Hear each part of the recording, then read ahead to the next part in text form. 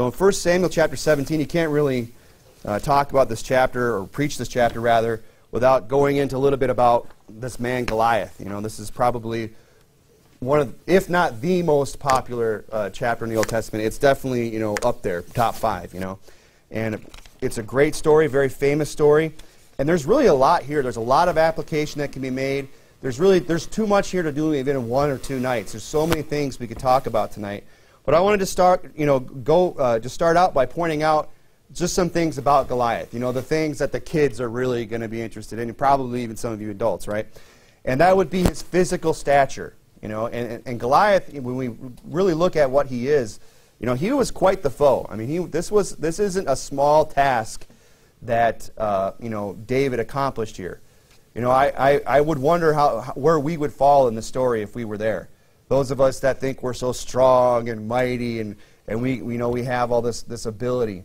If we were faced with a guy like this, you know, physically like Goliath, you know, would we have this, you know, David-like courage to go and to take him on, or would we be more like, you know, these other guys that are kind of cowering? Now, you know, I'm not going to ask for a raise of hands, okay? So you know who you are out there, but I mean, I'm just trying to make the point that this was really something. And when you talk about Goliath, of course, for sake of time, we'll just kind of jump through into you know, the first 4 verses. It says, "Now the Philistines gathered themselves together with the armies to battle, and were gathered together at Shochoh." And you know the story. "And the Philistine," in verse 3, "stood on the mountain on one side, and Israel stood on the mountain on the other side. And there was a valley between them, and there went out a champion out of the camp of the Philistines named Goliath of Gath, whose height was 6 cubits in a span." So the first thing you can see about this guy is he was very tall, and that's why he's referred to as a giant. And you know, if you actually measure this out, he's about 9 feet 9 inches. You know, a cubit is about a foot and a half, and then you know, a span is about 9 inches, I believe. So that works out to about 9 foot 9 inches. I mean, that's taller than the ceiling.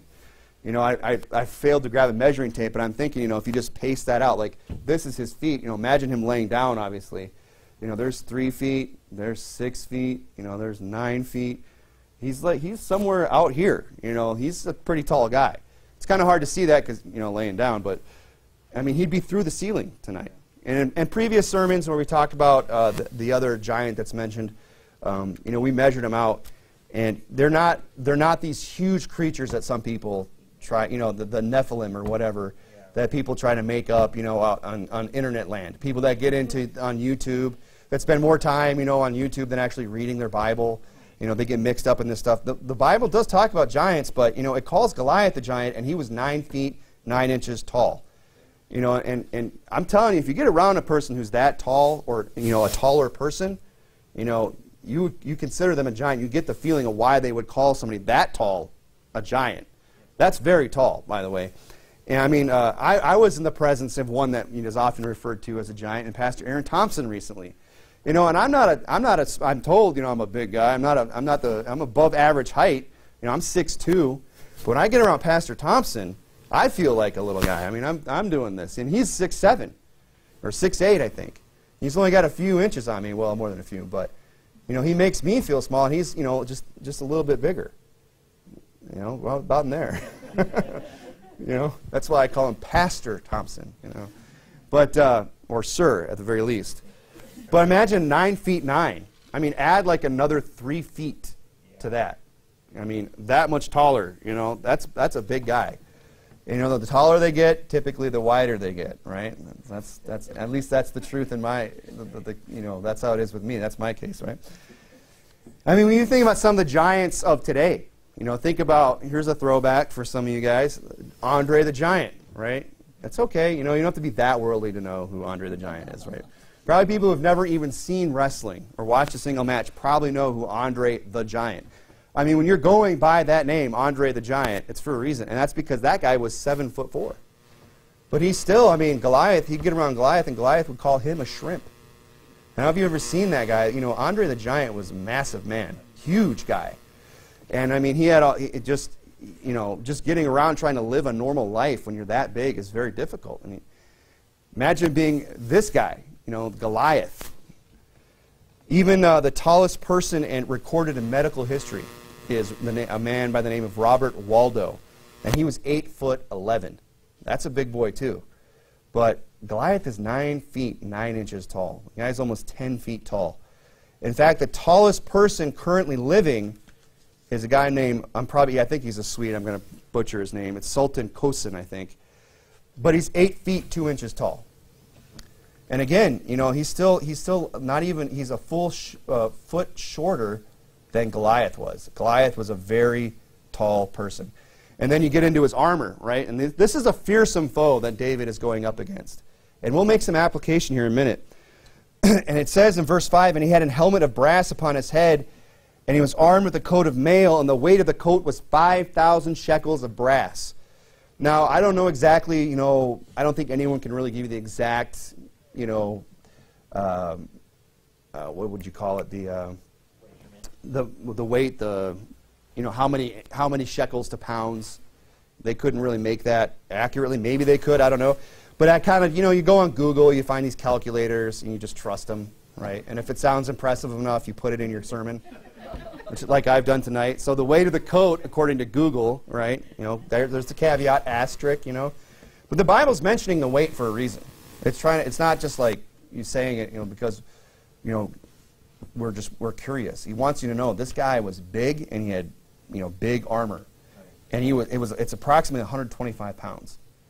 And that's just the coat of mail that he puts on, like the armor is 125 pounds. I mean, that's like a person. You know, it's like putting another person on you.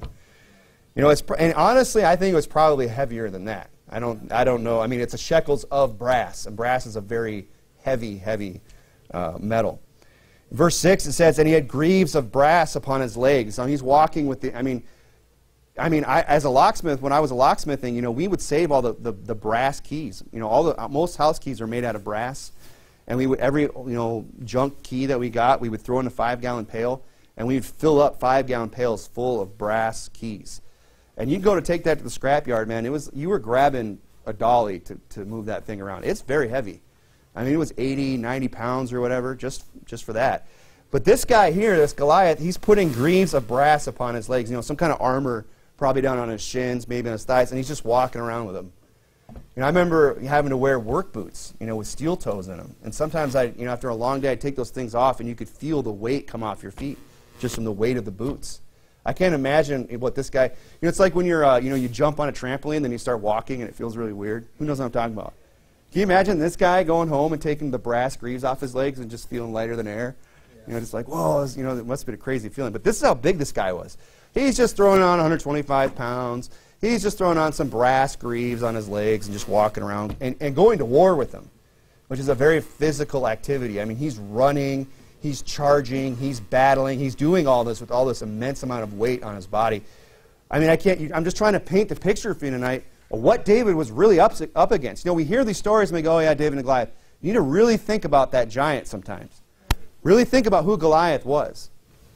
This is really an amazing thing that David did. It took a lot of courage and a lot of faith.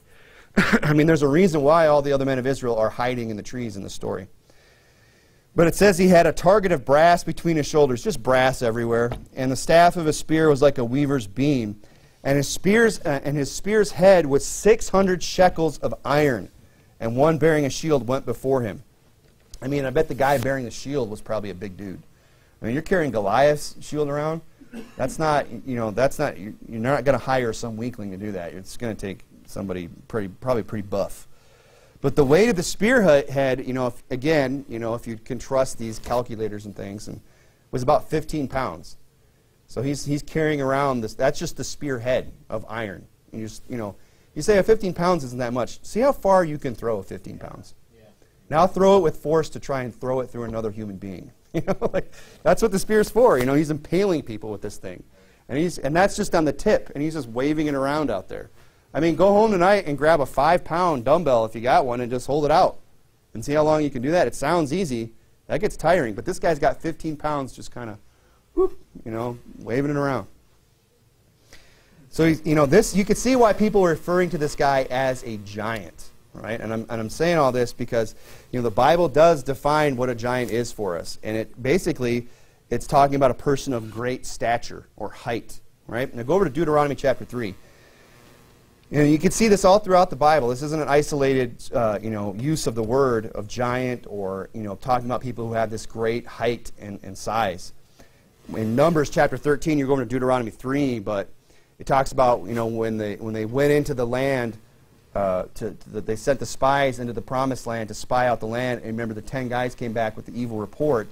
The report was they saw men, and the people that we saw in it are men of great stature, right? Meaning they were very tall.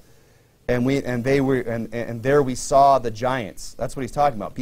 A giant is just a very tall person, right? The sons of Anak, which come of the giants, and it says, and we were in our own sight as grasshoppers, and so we were in their sight. Now you can't take that literally, and that's where some people get caught up in these bozo doctrines. Right. They say, oh, they were as grasshoppers in their sight, and they take that literally. It's an expression. It's a figure of speech. It feels silly to even have to say it. But you know what? It's out there. And people get mixed up, and people hear these type of things, and people read the Bible, and they don't connect the dots here. Like, they weren't literally that tall. That would be a very tall person. To make me, like someone our size, an average-sized human being, to literally be a grasshopper, you know how big you'd have to be? It'd be very big. It would be gigantic in the most extreme terms, right? You'd be a very big person. It's not realistic. That's not at all what it's talking about. He's just saying, look, they were very big. And you have to remember the source here. These are 10 guys that are afraid to go to battle, that are lacking in faith, and are trying to convince everybody not to go. So they're using these great, figures of speech, trying to, oh, you don't understand. We're like grasshoppers over there. They're trying to frighten everybody. Deuteronomy 2, the Bible says, and the Emims dwelt there in time past, a people great and many and tall, and as the Anakims, which also were counted as giants. So to be a giant in the Bible just means you're tall. Just means you're of great stature. Look at Deuteronomy 3, verse 8. And it says, and we took at that time out of the hand of the 2 kings of the Amorites, the land which was on the other side of Jordan, from the river of Arnon unto the Mount Hermon. Just jump down to, I'll just go to verse 10. And the cities of the plain and all Gilead and all Bashan and Salak and Edrei, cities of the kingdom of Og and Bashan. For only Og, king of Bashan, remained of the remnant of the giants. So this guy... when we went through Deuteronomy, talked about him. He was considered a giant in the Bible, right? And his bedstead was a bedstead of iron, is it not, in Rabath of the children of Ammon. 9 cubits was the length thereof. So it gives you, again, another dimension to describe, not the giant, but his bed. And his bed, if you break down the math, is about 13.5 feet long. Now that would be about the right size for a guy in that 9 to 10 foot, Goliath, because you get a big bed, you want to stretch out. So this kind of, this all really just debunks this whole stupid doctrine of the Nephilim. And if you would, go over to, well, you know what? Just go over to 2 Samuel chapter 21. I'm not going to belabor the point. I don't think, if you're struggling with the doctrine of the Nephilim, just come see me after the service, and we'll hash it out, okay? We'll talk about it. But, their key verse is back in Genesis. I won't have you go there for the sake of time. In Genesis chapter 6, where it talks about how when the sons of God saw the daughters of men that they were fair, that they went in unto them. And it says in verse 3, and the Lord said, my spirit shall not always strive with man, for that he is also flesh. Yet his days shall be 120 years. There were giants in the earth in those days, and people, they just jump to this conclusion and say, well, see, the sons of God are angels. That's a whole other sermon. We could debunk that. And talking about how they were going in and intermarrying with women, and then this strange hybrid species was born, and that's why it says there were giants in the earth in those days. That's not what it's talking about at all. In fact, the chronology of the Bible, debunks it. And not even to mention the fact that that God is the author of all life. God. So if this happened, if the sons of God were these fallen angels that went in unto women, and then produced these hybrid, strange creatures that turned into giants that were, 400 stories tall and eyeballs as big as a car, and everything else. Imagine trying to make clothes for those type of people, right? If that was what was going place, that means God's responsible for that.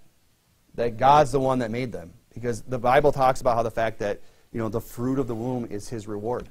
God's the one that gives life. So that's one argument you could take with it, and I don't believe God, it's a stupid doctrine, there's one way of debunking it.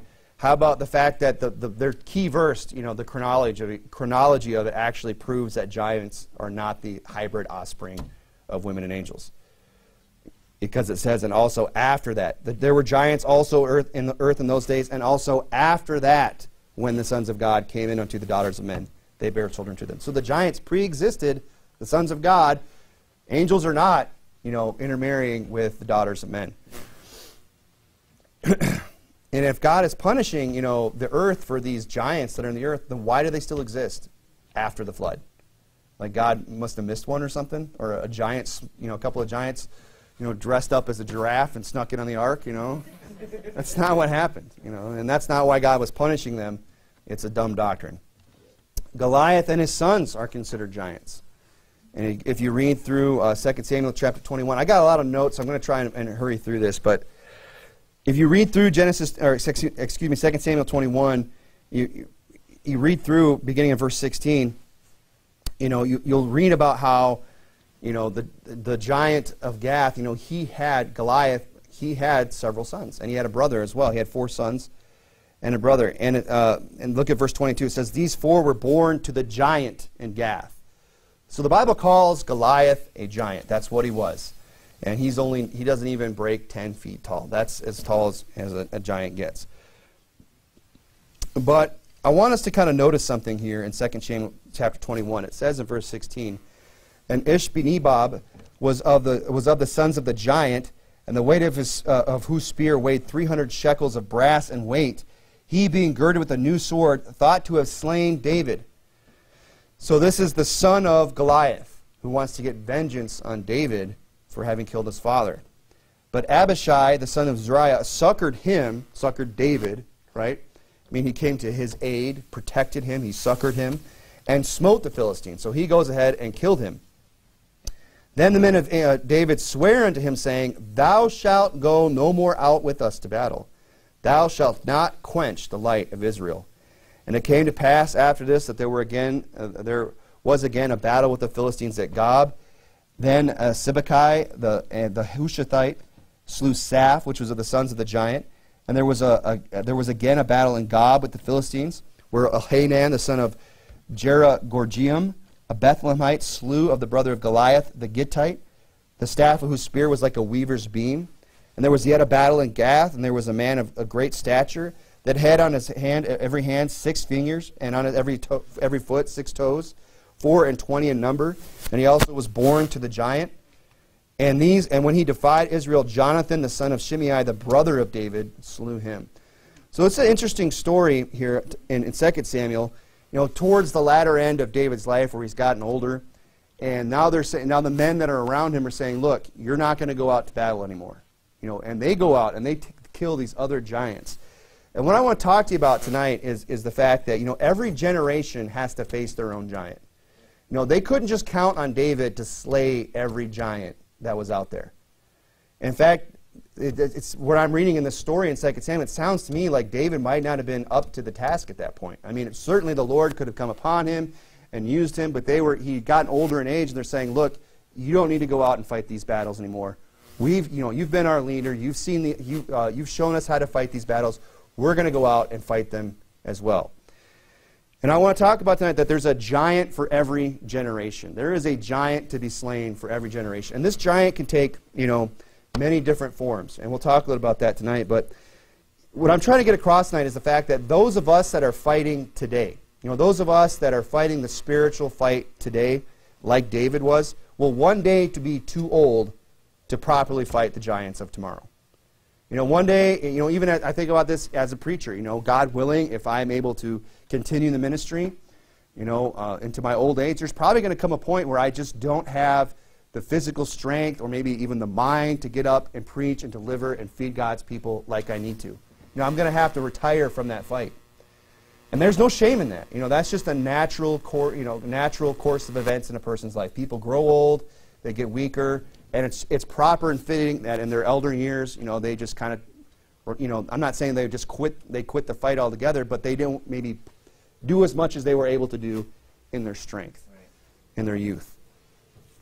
So that's what I'm saying tonight, is that those of us that are fighting today, and this could go for the folks in the pew tonight too, those of us that are raising godly families, those of us that are going out and preaching the gospel, those of us that are just trying to fight the spiritual warfare today of living the Christian life, one day, You know, we're going to be too old to fight some of the battles that need to be fought tomorrow. And you know, another example of this is the fact that, you know, preachers of the past, they fought a different battle than the one we fight today. You ever listen to, and I'm talking about good preachers. I'm talking about preachers who got up and preached the whole counsel of the Word of God.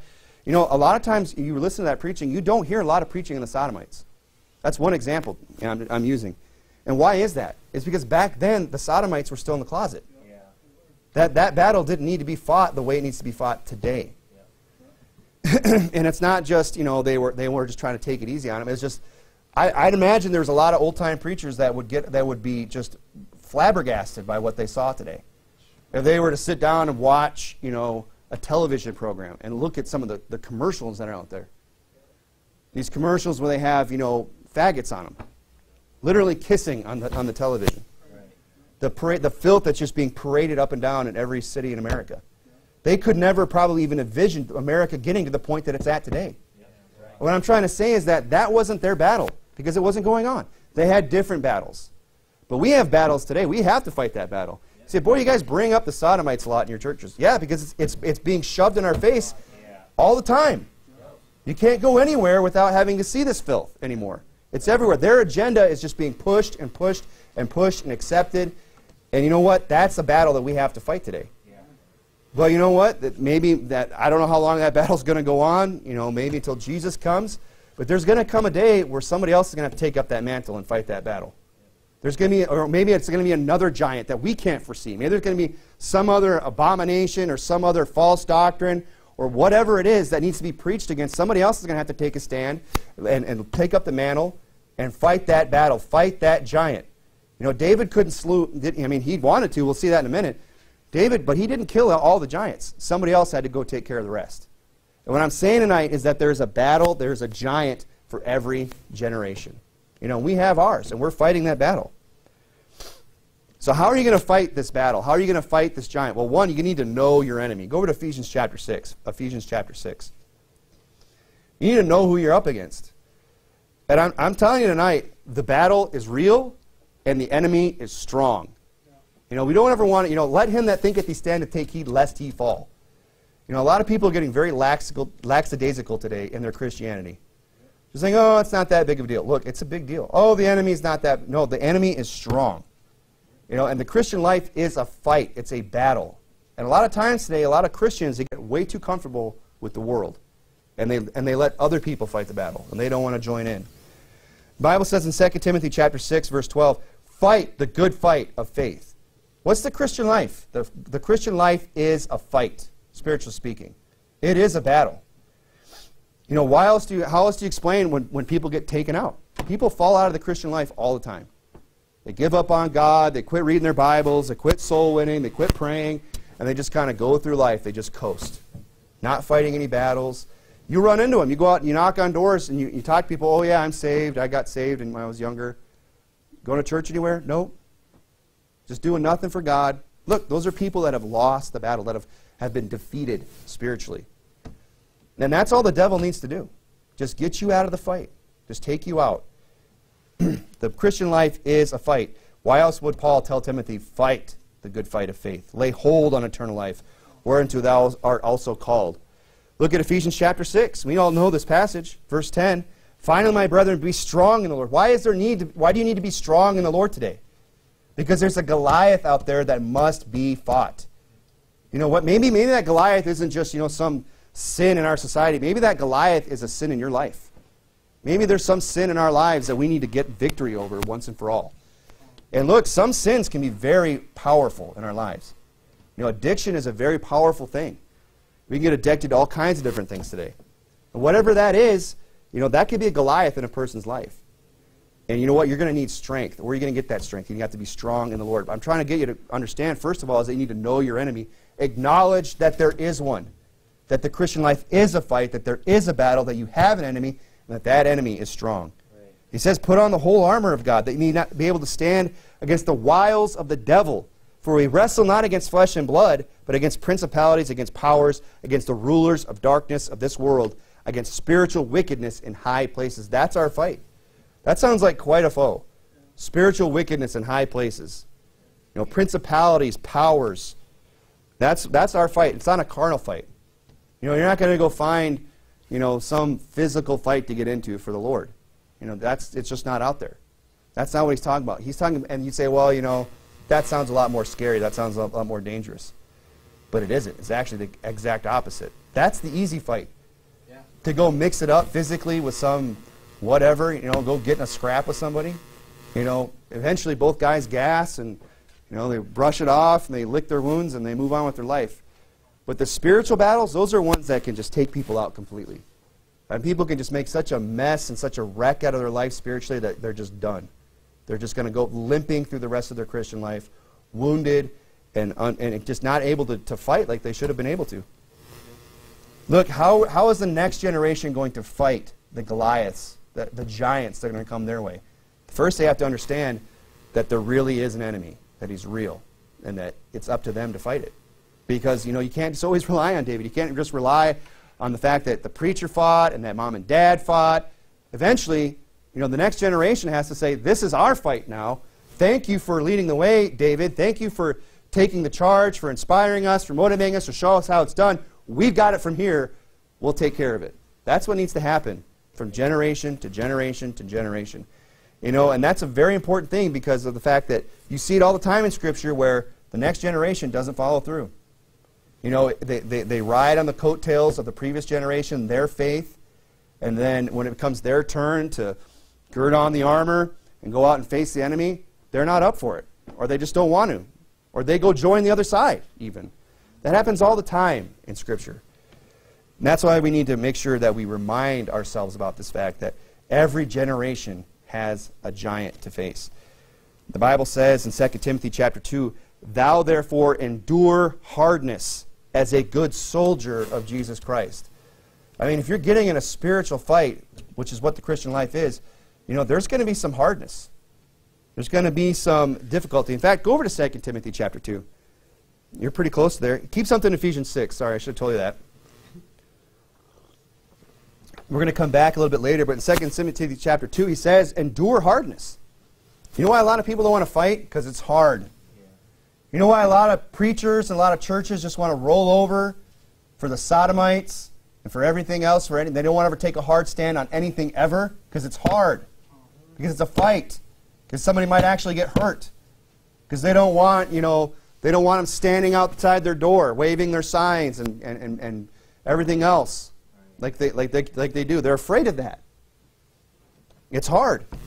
You know why some people want to quit serving the Lord? Because it's hard. It's difficult. The world's tempting us, the flesh is tempting us, the devil's there. It is a battle. It's hard. You're going to have to endure that hardness as a good soldier of Jesus Christ. Look at verse 4. He says, "No man that warreth entangleth himself with the affairs of this life, that he may please him who hath chosen him to be a soldier." Sometimes Goliath is a very obvious giant. Goliath is a hard guy to miss, isn't he? I mean, if Goliath walked in the room, we'd all know it. And he was a big guy. He stood out like a sore thumb. But you know what? The enemies that we face, they're not these big glaring giants. They're like, oh, that's clearly the enemy. Look, he's saying here, "No man that warreth entangleth themselves with the affairs of this life." Sometimes the affairs of this life can be that enemy. I mean, that's what Jesus taught. He said, the parable of the sower. Some seed fell upon what? Thorny ground, right? And the ground, it sprung up, and then the thorns. What were the thorns that choked out that seed? It was the cares and the riches of this life. People who get caught up with the affairs of this life. They get so concerned about, just the affairs of this life. Things that have no eternal value. Careers, money, whatever it might be, just pleasures of this life. Hobbies, just enjoying life, just moving through life, just taking it easy. And that's really easy to do, especially in America, isn't it? There's a lot of things that we could just spend our time enjoying, a lot of hobbies we could take on, a lot of just ways to just go have fun and frivolously just waste a whole life. Get entangled with the affairs of this life and get our eyes off of the battle that we are all called to fight. You say, well, what's the harm in that? Oh, I don't know. Then there's just some spiritual Goliath that comes in and just, runs roughshod over an entire society, a whole nation. because no one's willing to stand up and fight because they're too busy getting caught up in the affairs of this life. They don't want to fight. They don't want to go to war because it's hard, because it might actually cost you something to stand for God. So you need to understand, if every generation is going to face their giant, you have to know your enemy and acknowledge that he exists, that it's real, that it's out there, that it's a spiritual fight, and that giant is strong. Peter said, "Be sober, be vigilant, because your adversary, the devil, as a roaring lion, walketh about, seeking whom he may devour." And every time I read that or preach that, I always think of the time I heard somebody preach that and say, "Oh, but the devil's a defeated foe. He's a toothless lion." I get what you're trying to say, that the victory is ours in Christ Jesus. But in the meantime, it says who he may devour. Yeah, right. Meaning he has the ability to devour people. Right. And, he always goes at, who do lions go after in the physical world? The weak, right? The sickly, those that aren't strong and exercising themselves. That's who the devil goes after as a roaring lion. And believe me, he is able to devour who will let him. He says, whom resist steadfast in the faith. That's the Christian life. That's the battle. A lot of times it's just resisting. I'm not going to give in to that temptation. I'm not going to let the devil get me off this path, whatever it is. I'm not going to just let the enemy win. We have a giant. Every generation has a giant to face. That giant is strong. That giant is real, and that giant is bold. Go back to 1 Samuel 17. It says in verse 8 of Goliath, "And he stood and cried unto the armies of Israel, and said to them, Why are you come out to set your battle in array?" And he's very bold. He's just standing like, "What are you guys doing here? Who wants to fight?" He's out there picking a fight. He said, "Am I not a Philistine, and ye servants of Saul? Choose you a man for you, and let him come down to me. If he be able to fight me and to kill me, then we will be your servants." I mean, he's putting it all on the line. He's willing to just put it all out there and challenge God's people. "But if I prevail against him and kill him, then ye shall be our servants and serve us." Do you notice there was no neutral ground here? It wasn't like, and if there's a tie, we'll just both go our own ways. Look, there is no neutral ground. And there's an enemy today. That's exactly the way the enemy is today. And I'll just bring it up again. The Sodomites. That's how exactly. They're bold. They go out there now and they just hold their signs. "Preach love, not hate." "You Christians aren't like Jesus," blah, blah, or whatever they say. We were up in Portland, and I probably already told this joke on Sunday, but the one had a respirator on, and she said it like this, and she's getting in Pastor Thompson's face, telling him about the Bible says this, and we nicknamed her Bane, like the character. "Oh," talking about, "I was born in darkness." He's like, "Amen to that. You are the servant of darkness." Bane. But that's how the enemy is, isn't it? They're bold. Just like this Philistine of Gath. I mean, he's just out there, "I defy the armies of the living God." Right. That's exactly the way the enemy is today. That's what the giant that we're facing today is like. They just stand out there and say, "I defy you." And they're challenging God's people to a fight. "Oh, there's an invite on my door? So, looks like they want to mix it up. They messed with the wrong faggot this time." Their words, by the way. And they want to go down there and get in a fight. That's what they do. They want to challenge anyone to come and defy them. And they're expecting everybody to back down. You know why that is? Because a lot of people are. Right, that's right. Because a lot of people are just backing right down and saying, "Oh, let's not upset them." Because they're loud and they're obnoxious and they look big and scary. But it's all an illusion. They're really not that strong. But that's the giant is bold. The enemy that we have to face today in this generation is a very bold giant. And they're emboldened by the fact that nobody's fighting them. And he ends in verse 10, says, "I defy the armies of Israel this day. Give me a man that we may fight together." And he's out there for 40 days just saying, "Is there no one that will fight me?" Just challenging him. And you know what? There was nobody. Every time they saw him, they're like, "Oh, there he is." Oh. And they're running and hiding. And that's the same. And that just emboldens the enemy more. And that's why it's so much more important that you stand, even if it means having to stand alone against that giant. Because that will back them down. At least they'll be that much less bold. But when there's just nobody, there's just no resistance at all, right, they're just going to be even more emboldened. And why is it that there's nobody there to fight? Because the giant scares most people. Most people are just scared to death of having to actually get in a fight and mix it up. It says in verse 11, when Saul and Israel heard all the words of and all Israel heard those words of the Philistine, they were dismayed and greatly afraid. But what does the Bible say? That when we come up against a giant, when we come up against the enemy, when somebody's defying Christ, who's defying God, who's defying the Bible, God's people, is that the attitude we should have? Like, oh, well, he is big and scary. Maybe we should just kind of let him do his thing over there. No. The Bible says in 2 Timothy, God hath not given us a spirit of fear, but of power and of love and of sound mind. God hasn't given us this spirit of wanting to back down and just let the giant have his way. God has given us a spirit of boldness, a spirit of a sound mind. Amen. It's like that understands, look, I could take this fight on. In fact, it's my duty to fight. God calls us to fight this fight. He says in Matthew chapter 10, what I tell you in darkness, that speak ye in light, and what ye hear in the ear, that preach ye on the rooftops. He doesn't want us to hide the light under a candle, or a light under a bushel. He doesn't want us to hide the light. He wants us to let our light shine before men. And so many people today, they're afraid to just let what they believe shine. Whether it's, publicly from a pulpit, or whether it's, in your personal life. We don't want to let the people at work know that we're Christian. Otherwise, we might, they might ask what church we go to, or, then we'd have to tell them, and then they might Google it, and they might find out what our pastor believes, and that he's been banned from 32 countries, and then he's on some list somewhere as a hate group. Woo! That's like the big threat. You're a registered hate group. Yeah. Like, okay. And we'll consider the source, the Southern Poverty Law Center. Yeah. It's not exactly, fair and balanced over there.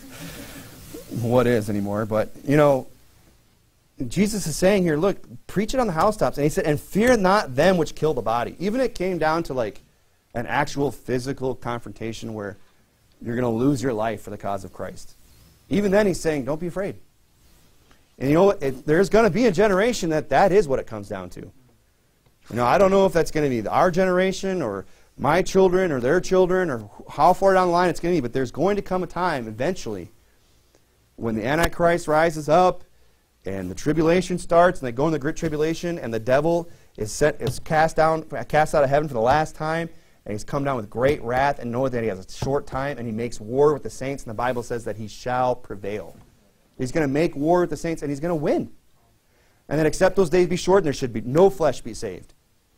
It's not, it's a losing battle physically at that point. It might actually one day, and there's even places in the world today where being a Christian would cost you your life, potentially. That's a real possibility that if you went around, being a Christian, you might have, acid thrown in your face, you might, whatever, going to jail. It might actually cause you to be physically harmed in some way. Right. But did Jesus say, well, in that instance, keep it to yourself? And he said, fear them not. And it's easy for me to say that here in America because we really don't face, that. The worst we'll get is, we might end up with a 1-star rating on Google. Maybe we'll end up on a 5-minute news piece on the 11 o'clock news or something. We're not going to be like chained in some dungeon somewhere waiting to be beheaded, right, like John the Baptist or something. But he says, fear not them which kill the body, but are not able to kill the soul, but rather fear him which is able to destroy both soul and body in hell. Right. That's who you should be afraid of, is God. Amen. Go over to Romans chapter 5. Romans chapter 5. Look, every generation has a giant to face, and they have to understand that the giant is real, the giant is bold, and the giant is strong. That there's a battle that we all have to fight, even in our personal lives, against sin or whatever it might be. And that, we can't be afraid to face these giants. Jeremiah chapter 1, look verse 7. Well, I had you go to Romans chapter 5, right? You in Romans 5? Yeah. Okay. But he told Jeremiah, look, he told him to go preach against a wicked generation. In Jeremiah's day, he preached some hard sermons against some people that were not very receptive at all. Yeah. But what did he tell them? Be not afraid of their faces. He said, don't mind the looks that they're going to give you. Don't, sometimes you'll say something or preach something, you could tell somebody doesn't like it. And then you tell yourself, it's probably just, indigestion or something. Right? That's what you tell yourself as a preacher. But you know what? A lot of times people are just like, or this is the worst, when they're just going, just kidding, I've never had that. But look, God is encouraging, if God isn't having, Jesus is saying, don't be afraid. He's telling Jeremiah, don't be afraid. You know what that tells me? And he's saying, look, God hasn't given us a spirit of fear. Be strong, fight the good fight of faith. He's trying to encourage him. You know what that tells me? Is that fear is a natural reaction. That you probably are going to experience fear at some point if you're going to fight these battles. There's going to be fear, an element of fear. When I'm in, I'm just keep going back to this recent experience because it's a good illustration. But in Vancouver, Pastor Thompson, we're driving to the church that morning, and I know there's protesters, and maybe I experienced some slight PTSD or something. I don't know. When we had protesters up in Phoenix, I got the butterflies in my stomach, and then I come around the corner and I see him, and I went, oh, this is nothing. And I was actually amused. But it was like a flashback. I remember the first time we had 100 plus protesters out there making a big noise. I'm not going to get up and say like, well, I wasn't nervous at all. Of course I was. It didn't keep me from church. It didn't keep me from doing the right thing.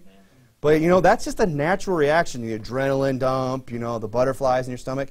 When you get in a fight, that's part of fighting. Is the adrenaline, the fear, that flight or fight response. But what I'm trying to what we need to understand is this: is that fear dissipates with experience. And that's what we saw. I should keep something in Romans. I know I got your fingers all over the place tonight, but go back to 1 Samuel chapter 17. You say, how was it that David was able to just go up against such a foe? You read that story, Saul or Jesse. It says that he went as an old man, meaning he was past the age that he was to go to war. God put a cap on that.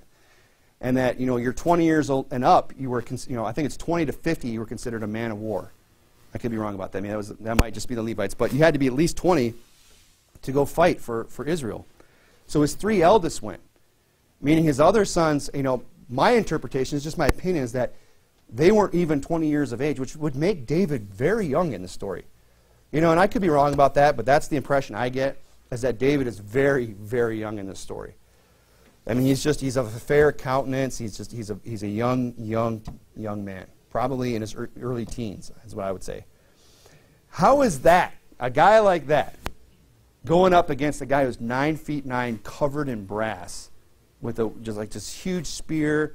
All the grown men around David are cowering in fear. I mean, trained men of Saul are afraid, and David's just like, I'm taking this guy on. I'm not afraid of this guy. How was he able to do that? It's because of all the experience he'd had leading up to this. Because you remember, he's at this point in the story, he's already been anointed by Samuel. Samuel. The name of the book that we're in, Samuel. He's been anointed, and the Bible says that the Spirit of God came upon him from that day forth. So he's got the Spirit of God on him, and I believe what he does here, he recounts the story of the things that happened when he had the Spirit of God upon him. And it says in the words which David spake, where they rehearsed, verse 31, they rehearsed them before Saul, and he sent for him. And David said to Saul, let no man's heart fail because of him. Thy servant will go and fight with this Philistine. I mean, put yourself in Saul's shoes. You've got this guy who's just defying them for 40 days, and then this kid comes in and is like, I got this. And you know what? Everyone, just be at ease. You know what? It's okay. I'm going to take care of this. I mean, Saul's probably just like, uh-huh. And Saul said to David, thou art not able to go against this Philistine. He immediately just writes him right off. Because, and can you really blame him? I mean, given just the appearances of the situation, I mean, if you just looked at it, cardinally speaking, you would go, this guy doesn't stand a chance. Right. I mean, this kid is just going to go get slaughtered. And he gives him some reasons. He says, thou art but a youth, talking about how young he is. And he a man of war from his youth. The Philistines started him a little earlier in the army. He was like, those African, warlords that grab the little kids and teach them to, start killing people, which is a tragedy, right? But I mean, that's who this guy is. He's been, fighting and training since he was just a kid. He says he's a man of war from his youth. He's got way more experience than David, and it kind of leaves out the fact that he's 9 feet tall and covered in brass. He's just talking about the age factor alone. Then let's add in the fact that he's this giant And he's well armed, and he knows what he's doing. This isn't his first rodeo. And David said unto Saul, thy servant kept his father's sheep. So now he's giving us the example. He's like saying, he doesn't say, and David came to his senses and said, you know what, Saul, you're right. Thank you for talking me out of that. I don't know what I was thinking. He doesn't say, he starts to give him the reasons. No, I got this. Here's why I'm going to win. Here's why David wasn't afraid to go fight this fight. Because fear dissipates with experience. The more you go through things, the less afraid of them you are. That's why he starts to recount the story. In verse 34, and David said to Saul, thy servant kept his father's sheep, and there came a lion and a bear and took a lamb out of the flock. Now, I don't know that I would do what David did. And it talks about how he goes and he takes him out of the mouth, and he grabs the bear by the beard and slaps him. I know he says he smote him. This is why David was able to go fight this Philistine, because he'd already gone through this type of thing before. Now, if you ask me, the Philistine is way scarier than the lion or the bear. Yeah. That's my opinion. Because a bear and a lion, they have fangs and teeth and they're man-eaters and all that, but they're animals. They don't have the intellect. They don't have, you could fight them with an implement or something. They hunt them in Africa. You can take care of these animals. But a human being, it's another story, especially one that's 9 feet tall and has been a warrior from his youth, covered in brass, so on and so forth. But he's saying, look, I'm not afraid to go fight this guy. I've already done scary things before. And he says, thy servant kept his father's sheep, and there came a lion and a bear and took him out of his flock, and I went out after him and smote him and delivered out of his mouth. I believe he's talking about 2 different instances. He's talking about the one time a lion came and another time a bear came. And he says, and I delivered him out of his mouth, and when he rose up against me, I caught him by his beard and slew him. I mean, he's reaching out and laying hands on this man-eater. It's just a boy. Just laying his hands on him, and then it doesn't say how he slew him. I don't know if it was like Samson, where he just beat him with his own bare hands, who was another person who had what? The Spirit of the Lord come upon him. So that's where he got his boldness, was through having the Spirit of the Lord come upon him. And that's why the Bible says that God has not given us a spirit of fear, but of power and of love and of sound mind. Look, when the Spirit of God comes upon us, we're not going to be afraid of these things. These things shouldn't frighten us if we are full of the Spirit. You know what that tells me? People that are afraid of the battle are not filled with the Spirit of God. There's the sealing of the Spirit and there's the filling of the Spirit. We'll always be sealed by the Spirit. We're going to be God's people, God's children, until if we're saved, until forever. But there's a difference between being, sealed and being filled by the Spirit. And when you're filled with the Spirit, fear isn't a thing for you anymore. And you're able to go through these experiences and gain experience. David's boldness to fight, came from his past victories that he won through the Spirit of the Lord. And that's why people, when we come into these battles, that's not the time to turn tail and run away. Because next time it's going to take even less. Next time it's going to take even less for the devil to win the next battle. Next time he's not going to have to send Goliath. If David had run from the lion and the bear, next time he's just going to, maybe next time the devil just needs to send like a squirrel. I don't know, a wild dog. Right. Something way less intimidating than a lion and a bear. Because he knows, he's afraid of this. So he knows that, it doesn't take much. Here's the thing, the small battles, those are the things that prepare us for the big battles, aren't they? We should always be willing to go through those trials and the temptations, the battles that we're faced with. That's why it's important that we fight these fights, because they prepare us for the bigger ones that are coming. That's what it says in Romans chapter 5, where you are, right? Romans chapter 5, verse 3, it says, not only so, but we glory in tribulations. It's like, look, we're glad when there's trouble. We're glad when there's tribulations, knowing that tribulation worketh patience. And patience experience, and experience hope. That's how David was able to go face that Philistine of Gath, Goliath. He was able to go fight him because he had experience. With what? With the lion and with the bear. He'd gone through these other battles earlier on in his life, and now when it comes to this big battle, he says, well, I already know God's with me. Because I took on a lion and I took on a bear, and and what did he tell him? He shall be as one of them. He looks at that big giant and says, oh, he's just a big kitty cat. and I'm just going to go grab him by his tail, and wring his neck, basically. And the Bible says, that patience, experience, and spirit, hope, these things work, one works the other. And what does it say in verse 5? And hope maketh not ashamed, because the love of God is shed abroad our hearts by the Holy Ghost, which is given unto us. How do you get that experience? You got to go through those experiences. Why? So that the Holy Ghost can empower you. And I've said it before here recently, God's not going to protect people that don't put themselves in harm's way. People want the protection of God, but if you're not willing to go to the fight, you don't need it. Why is there any need to God protect you? You're not even in the battle. You're not even in the fight. God's not going to protect you. So don't avoid the little fights. The Bible says, and if you would go back to Ephesians where I had you, in Jeremiah chapter 12, if thou hast run with the footmen and they have wearied thee, then how can thou contend with the horses? And if in the land of peace wherein thou trustedst they wearied thee, how wilt thou do in the swelling of Jordan? He's saying, look, if these little things get to you, if these little battles you lose, there's no way. Don't think you're going to make it for the big battles. People that are like, oh, if I face the tribulation, if I go up against the Antichrist, I'm going to make it all the way. It's like, okay, well, stick around. We'll see how you do when these little battles come on, when these little things come up. How shaken you are by that. That's very telling how you would actually do in that situation. Because at the end of the day, talk is cheap. So look, every generation has a battle to fight. Every generation has a giant to face.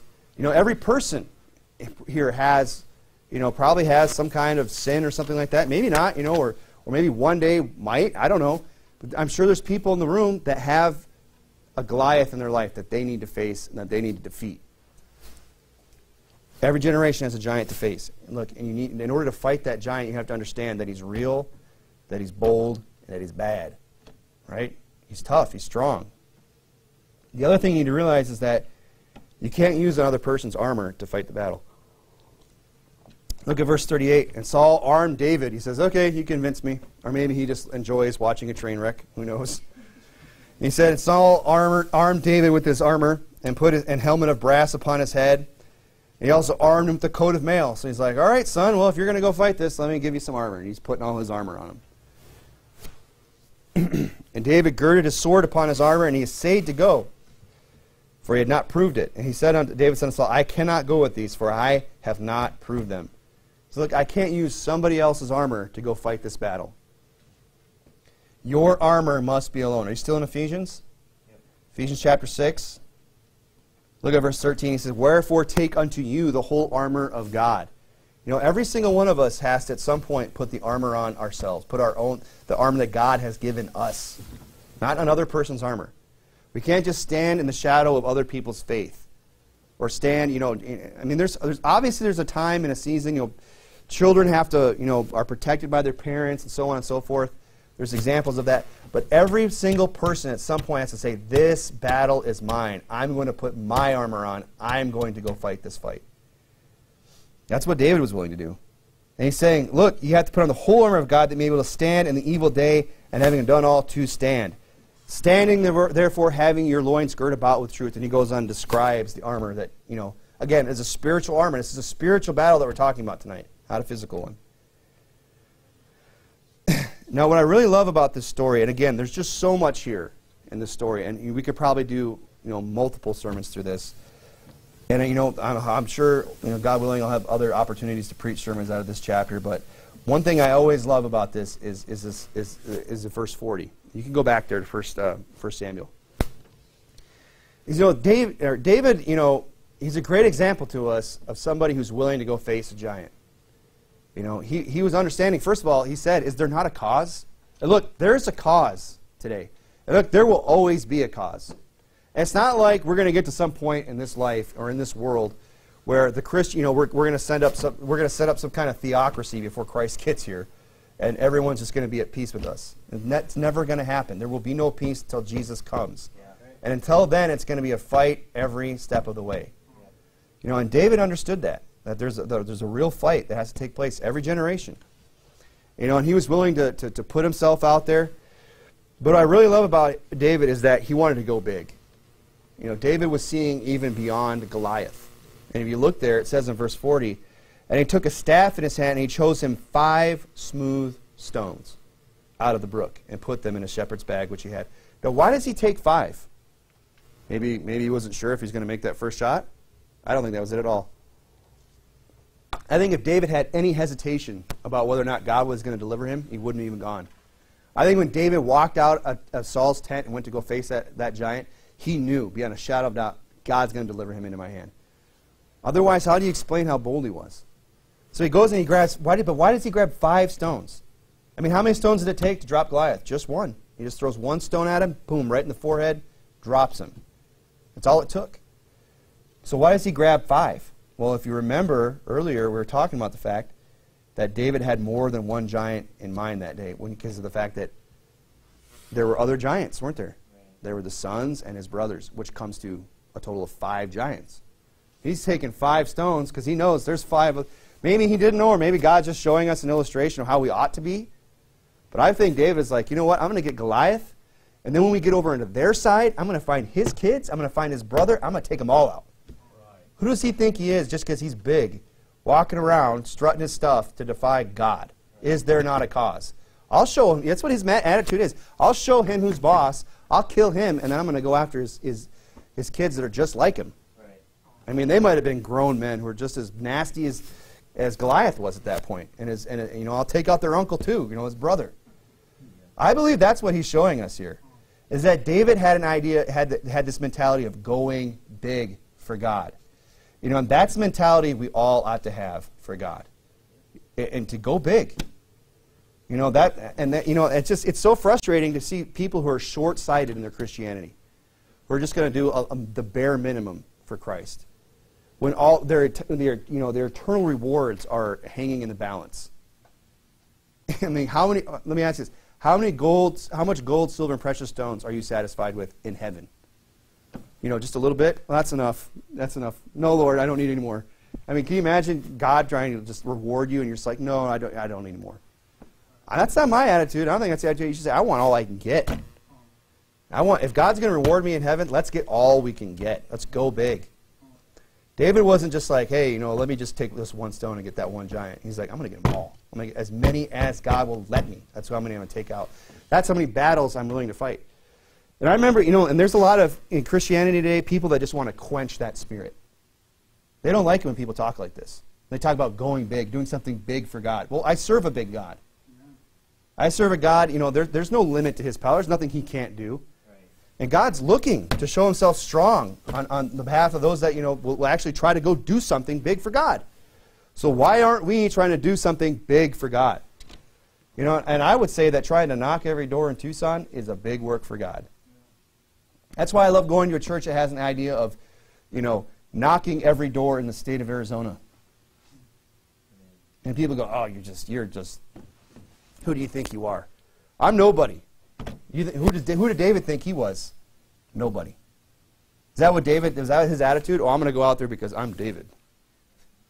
I've got the Spirit of the Lord, and, you know, no, he went out, I'm going to go out, and, you know, he said, the Lord shall deliver you into my hand. You know, I come to you in the Spirit of the Lord, in the name of the living God. That's who he came in, and that's the attitude that I have, because that is the Great Commission. That's what we're commissioned here to do, to preach the gospel to every creature. Well, who does Jesus think he is to tell us that we should not, you know, give every person in the world the gospel? Well, I mean, I don't know. He's God, maybe? I mean, if that wasn't a possibility, why would Jesus tell us to do it? Yeah. Here, let me just give you this unattainable bar of preaching the gospel to every creature. But, you know, the vast majority of people, of Christians today, they sell that short. They say, oh, you know, I know you guys are soul winners and do a lot of soul winning, but every door, come on. You're not really going to do that. And I remember getting into a Baptist church early on in my Christian life, and I can't remember exactly how the conversation went. But you know when a person first gets saved, they understand the gospel. I mean, I remember sitting there at a stoplight when I first got saved and just watching cars go by, just a blur of faces and just wondering, are they saved? Are they saved? Are they saved? You have a burden for people. You know, over time, you know, we can lose that, and that's not good. You know, that can go away. I mean, just being moved to tears, like, are these people saved? We got to tell everybody about this.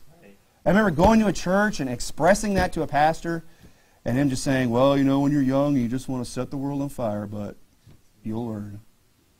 Just, I was like, oh, maybe he's right. He's older and wiser. You know what? He wasn't. He was short-sighted. He didn't have the vision that David had of going big for God. He'll say, oh, you're faithful word. You really going to knock every door in Arizona? Yes. And in this generation, we'll do it. I mean, we've knocked, I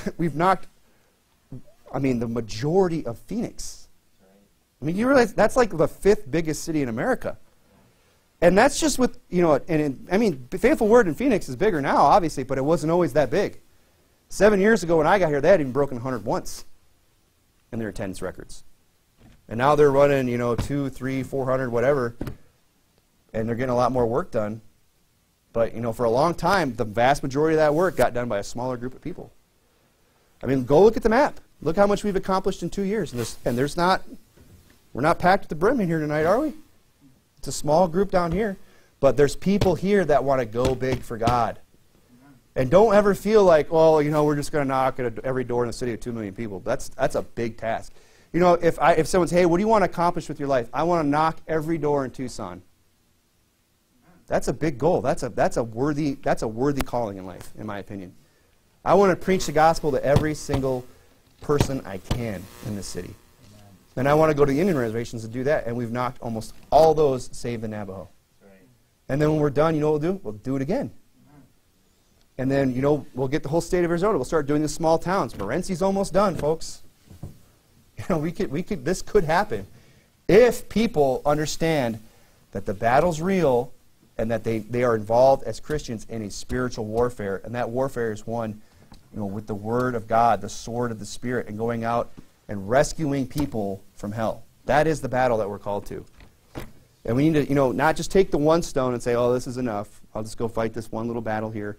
We'll just knock our doors in our area code. You know, just the doors that are in our zip code.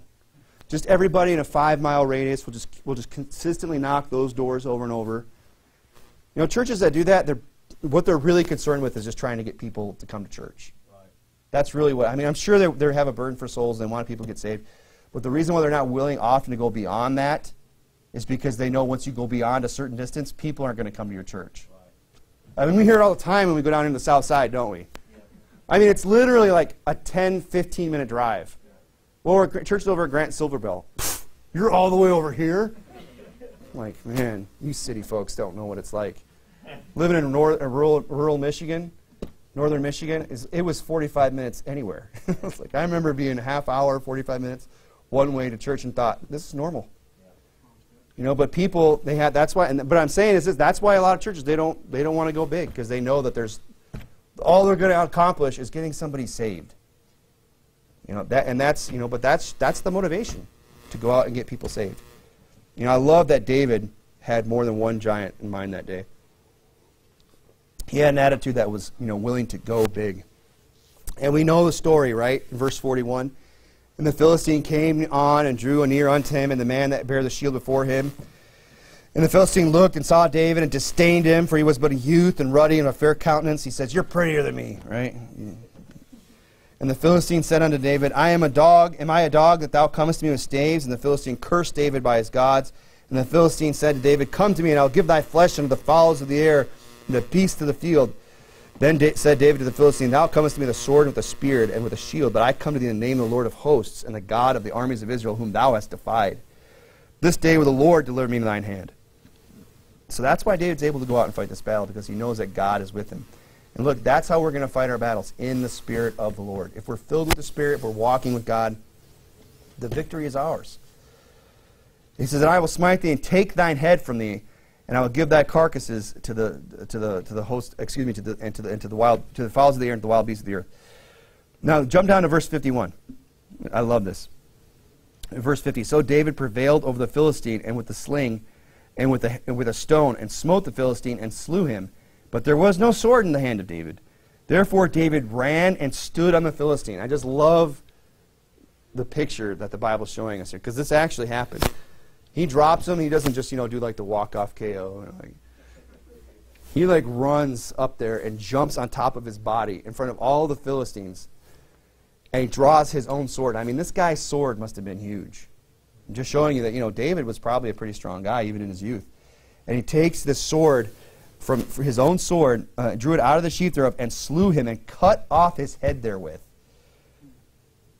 And when the Philistines saw their champion, their dead was fled, they fled. And Israel rose and shouted and pursued with the Philistines until they come to the valley and to the gates of Ekron. It says, and the wounded of the Philistines fell down. We'll just jump down to verse 54. And David took the head of the Philistine and brought it to Jerusalem. And he put his armor in his tent. I love that he takes this guy's head.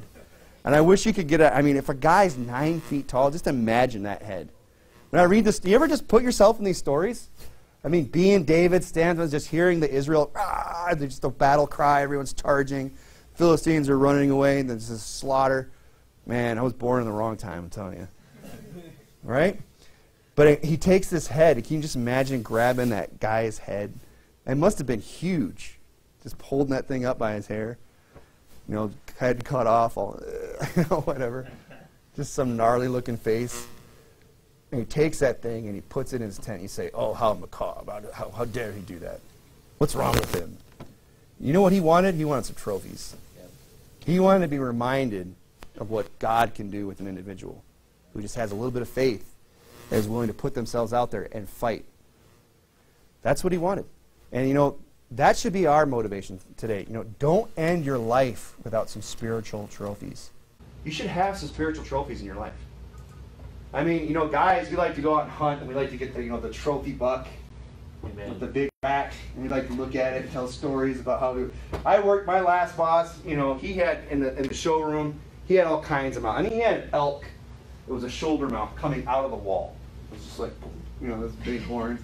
He had bears in there in this tiny little space, but he just stuffed it with all kinds of antelope, and he had ducks, and he had bucks from Iowa. He had all kinds of these big, and you know how many times I've heard the same story about that antelope? At least 3 or 4 times about how he belly crawled 100 yards. And this one I shot, and I spine shot at him. I felt so, he had all these stories, these trophies, right? And I get it, it's cool. I'd love to have that too someday. You know what I want more than that? I want some spiritual trophies. Amen. I want to have a spiritual Goliath's head in my tent. Be able to say, I remember when God gave me the victory in that battle. Amen. I remember when God gave me the victory over that sin. The day I won and I knew I had it. That's what I want for my life. Amen. You know what? Some people will never have that in their Christian life, ever. Because they're not willing to fight. Because they're not willing to put themselves out there, because the battle is hard. Because it's hard to be a good soldier, to endure the hardness. Right. Look, if you want that spiritual trophy, you want that Goliath's head in your tent, you want that armor of his laying around so you can glory in. You gotta be willing to go through the fight. But a lot of people, they don't want to do that. They don't want to fight the Goliath of their generation. Every generation has the Goliath, but they also have the opportunity to see great things done for God and to win some amazing victories and see great things done for God. Maybe the world will never acknowledge it. Maybe the world's never going to come down here. The local news team's never going to come in here and look at our map and look at the bulletin and say, wow, look, we got to write this story. The whole world needs to know about how many souls are getting saved on a Faith Word in Tucson. Right. They're never going to do that.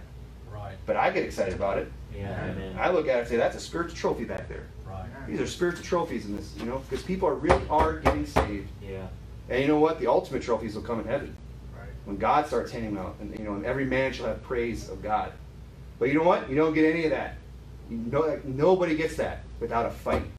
Amen. Without going out there and putting in the effort. So that's my encouragement to you tonight on this chapter is, every generation has a giant to face. And every one of us has a giant to face in the Christian life. Face it. Go out and fight it in the Spirit of the Lord. And God will give you the victory, and He'll even, give, and then you'll have a trophy like David has. Go ahead and pray.